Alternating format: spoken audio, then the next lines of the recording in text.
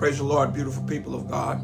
This morning devotion is entitled, Trust the Harness by Tony Latito.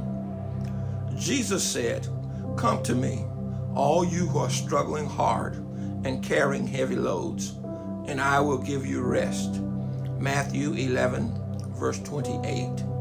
Many years ago, I took a rock climbing course at a local college. The instructor put me in a harness and instructed me to climb to the top of the wall. He told me upon reaching the top to then lean back in the harness and rappel back down the wall. The instructor emphasized that I must trust the harness to prevent my falling. He warned me not to hold on to the wall, but to lean back and surrender all my weight to the harness.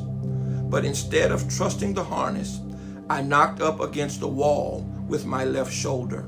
By transferring my weight from the harness to my shoulder, I injured myself. I believe this concept holds true in our Christian lives as well.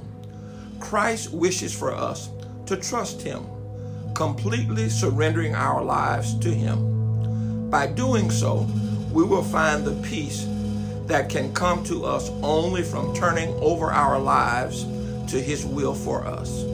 My lack of trust in my harness caused physical injury, but our failure to trust our lives completely to Christ will result in spiritual injury, depriving us of the peace and rest that Christ offers.